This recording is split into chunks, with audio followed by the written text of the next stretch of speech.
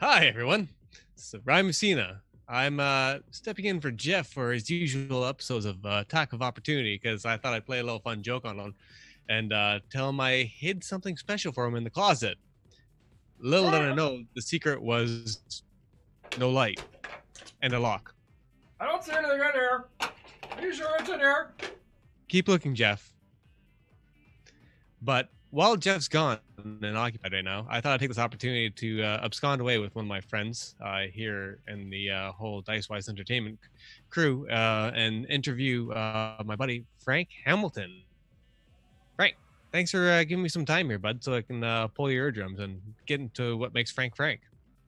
Hey, thanks, Ryan. Happy to be here. It's been a while since we talked last. So what's up? Talk to me. Just kind of want to kind of get into the nitty gritty of like the origins of Frank as a gamer, a man who rolls dice for fun and not for money. I know you've been playing for a long time, but what was your first intrigue? Like, how'd you get into the whole D20 systems or D&D, if that's where your start was? It's kind of goes way back to like 1980. I lived in a place in Arizona that had literally nothing to do, and I was just kind of cruising through the garage sales with my mom, and found a D&D box set. The basic red box. That's got that Elmore cover art on it. Oh, nice. Came with the dice, and is it the one that had the red figurines and the pre-made mod? Or this one came with some dice, and I think it had like a crayon or two in it, and it had some old character sheets from the person that was selling it off. And ever since, it's been kind of the artwork that has kept me kind of interested in gaming, because back then there wasn't a whole lot of people around where I was playing. So really I was more of just like this kid that was trying to live out these dreams through the artwork that was on the covers and inside the books. So it's almost like an original Jumanji story. You picked up a box and you got trapped in another world. Yeah, exactly. Yeah. And I think in some of the earlier ones, there was kind of like, how to play D&D. And there was like a page or three of, like examples of role play. And I would just read through those and I'd be like, oh man, it would be so cool to have friends that would do this. And eventually I would start, kind of like writing my own story content. And it was terrible. And, like a lot of people growing up that are interested in gaming stuff, I'm like, you know what? I'm going to get my English degree. I'm going to write for a living. It's going to be amazing. But things happen.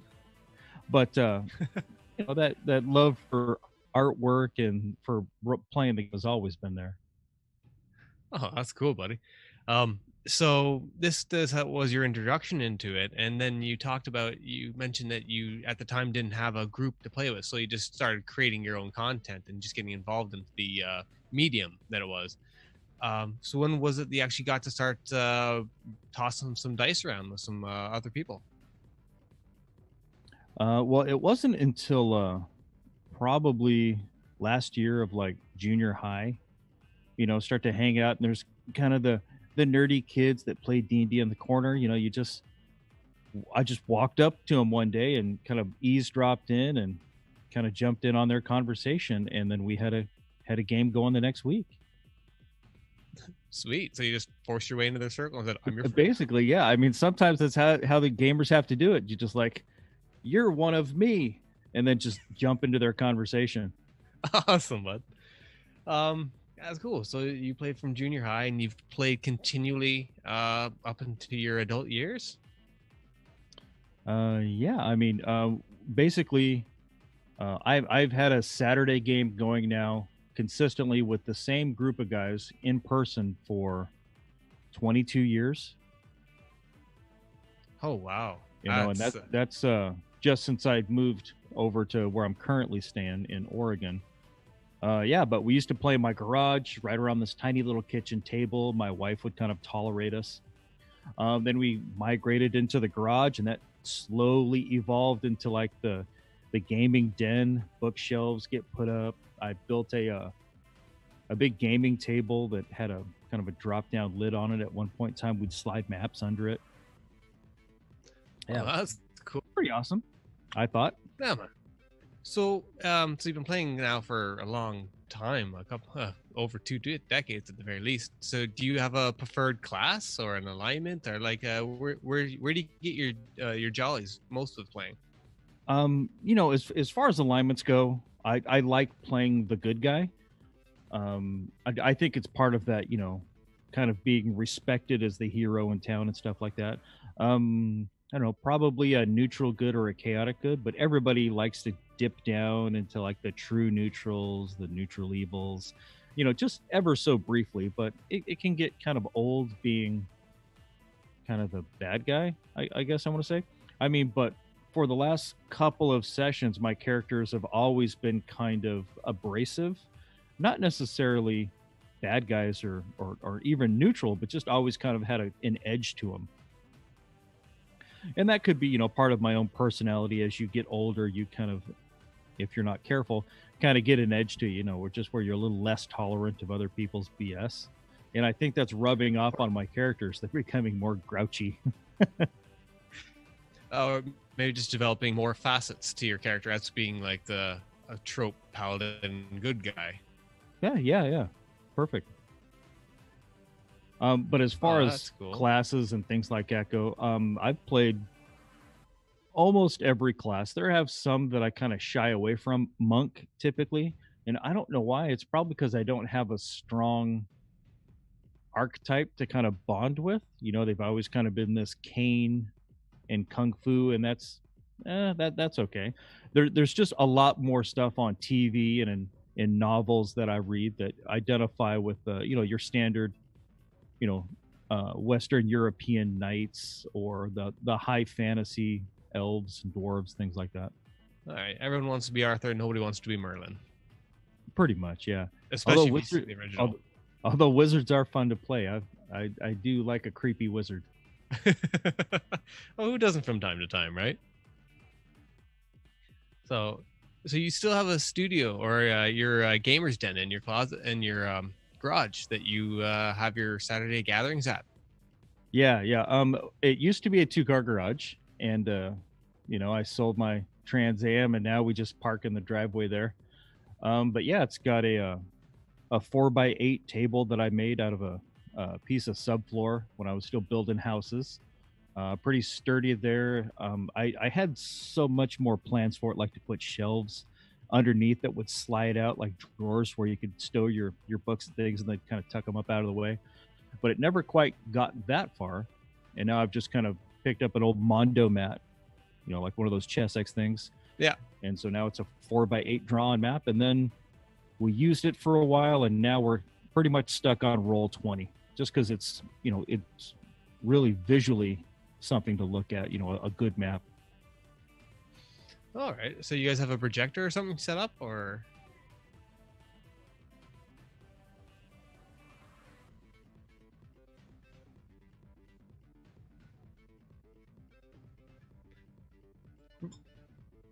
So you do most. So you've gotten away from playing games on a battle mat, and you're more so onto the virtual territory now.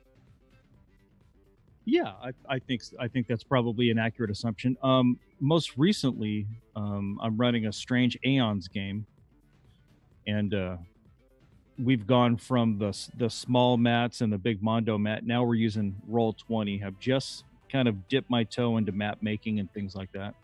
Before I thought it was more entertaining, to kind of be part of the story, to get up, kind of walk around as you're kind of bringing these characters and these scenes to life. As you run the game, but now, just kind of trying not to hide behind my computer screen as I move monster tokens and things like that. I mean, but I think the Roll20 mapping format brings a lot to a game. It's the versatility and the being able to generate something that's color, depth of field, and again, like you were saying, I have to agree with you. The art is part of what helps draw you into these environments. Exactly, yeah. So you mentioned that you got into the virtual landscape. So I'm supposing when you got into that, started playing around with Roll20, this was around the time that you met Jeff. It was a little bit before that, actually. Couple of years. A lot of my friends that I gamed with are all kind of techie. Some are electronics people. A lot of programmers in my group, and they had stumbled onto Hero Lab, and we were making characters that way, printing them off and using that way. And then eventually we stumbled onto the Roll20 platform, and then our games kind of would be a hybrid between Mats and Roll20 and this, that, and the other. And as one of my games kind of slowed down a little bit, I thought it would be interesting to check their Roll20 forum as far as new games go.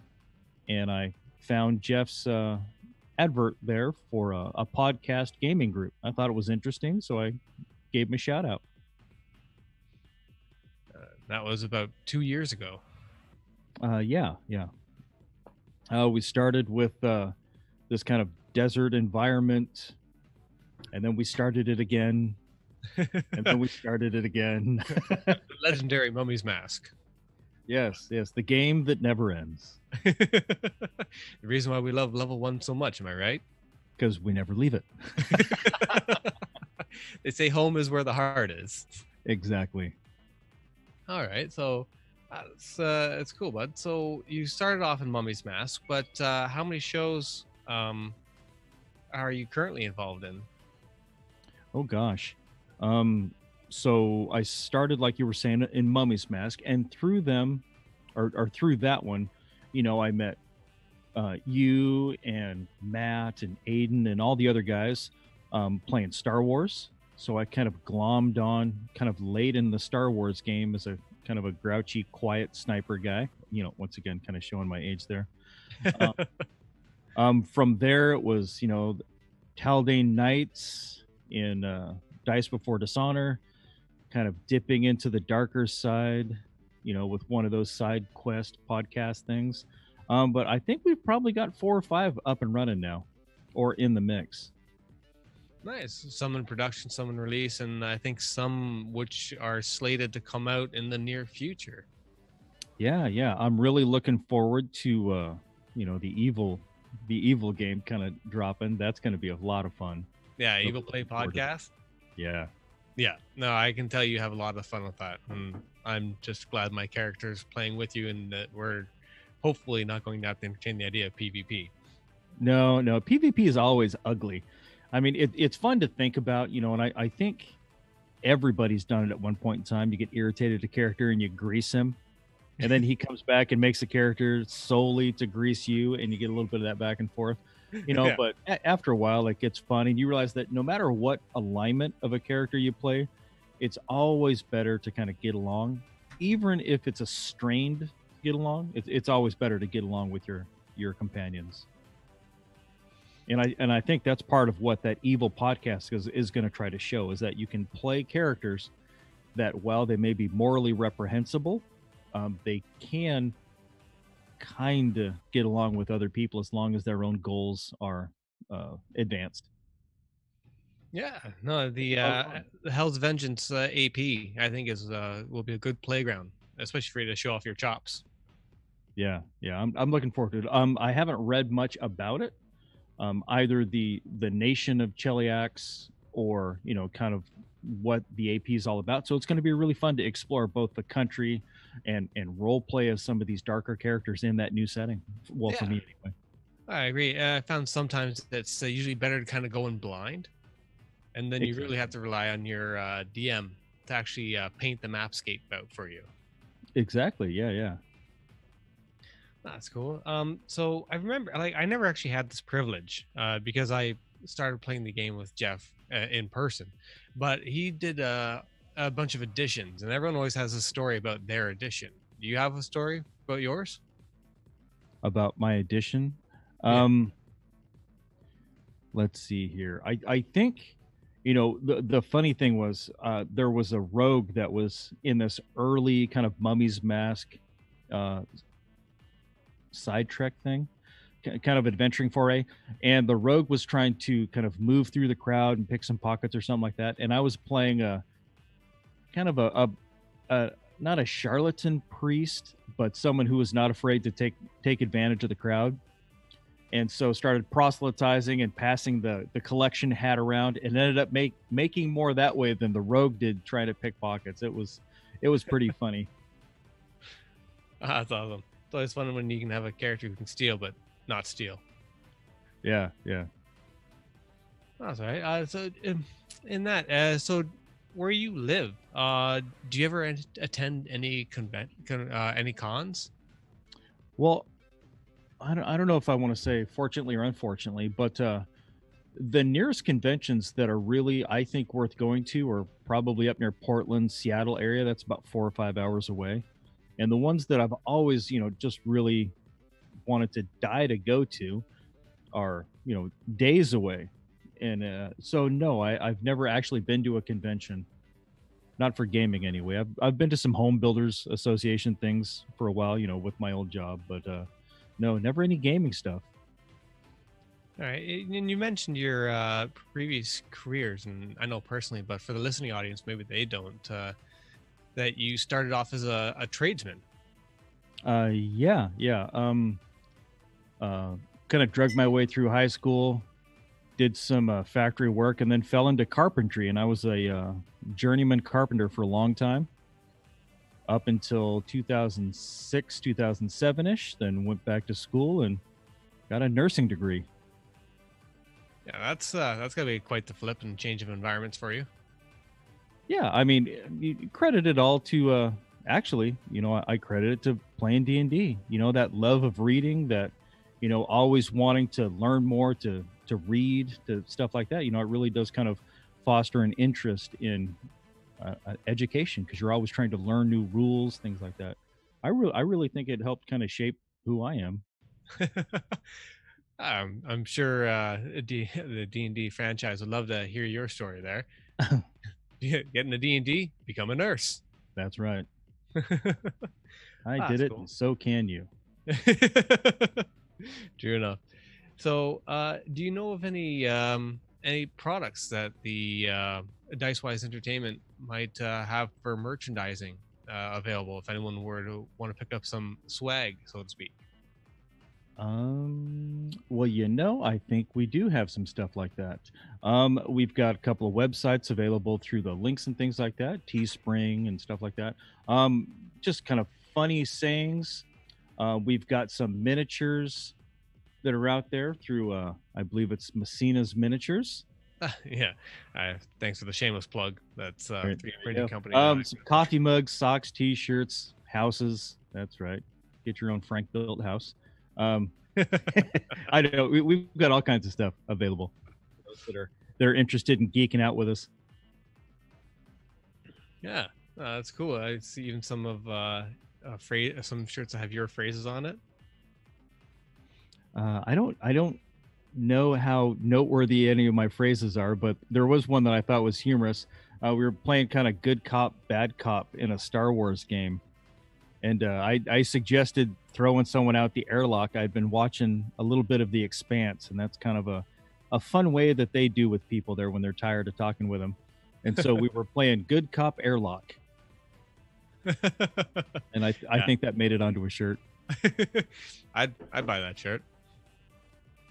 Uh, so we've talked about where you came from, talked about what you've went through, and we've talked about where you are now.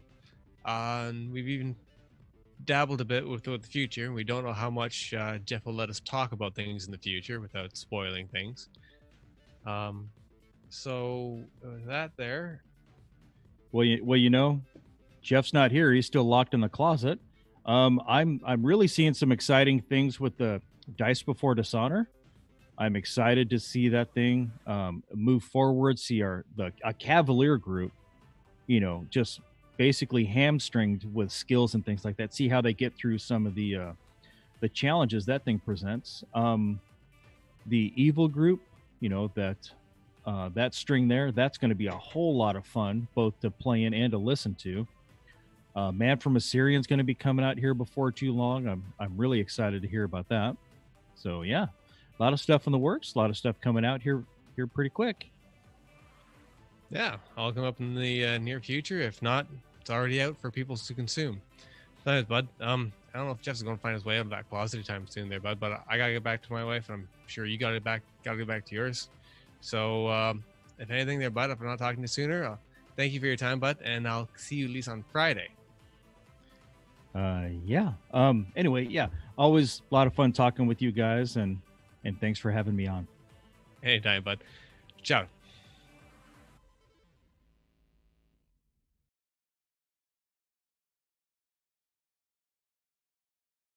Hey guys, I think I found it. Yeah, guys, guys. Hey, I'm having a little trouble here with the door. Messina? Hello?